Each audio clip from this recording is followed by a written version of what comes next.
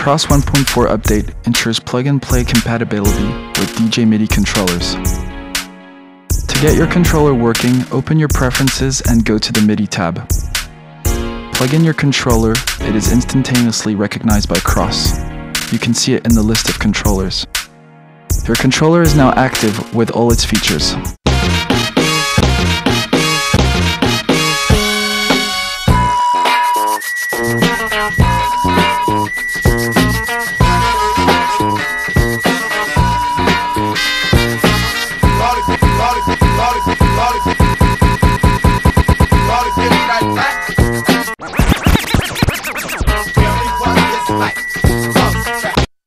We've seen how a controller can work as a plug-and-play device. Now let's see how to modify a MIDI mapping.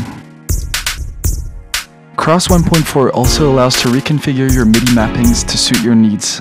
In this example, we're going to erase the pitch bend and replace it by a coarse pitch bend. The original value of pitch bend is +4 -4, as you can see.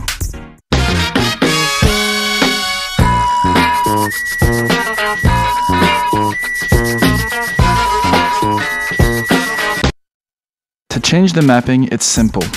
Once again, go to your Preferences MIDI tab. Duplicate and rename your mapping.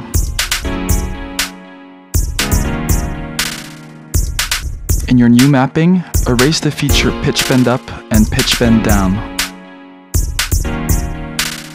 Then remap by selecting coarse pitch bend and pushing the button on your controller.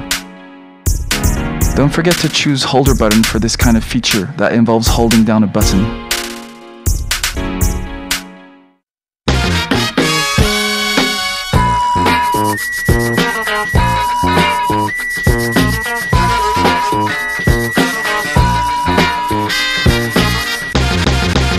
You can notice the pitch bend range doubled after we remapped the button, effectively switching from normal pitch bend to coarse pitch bend.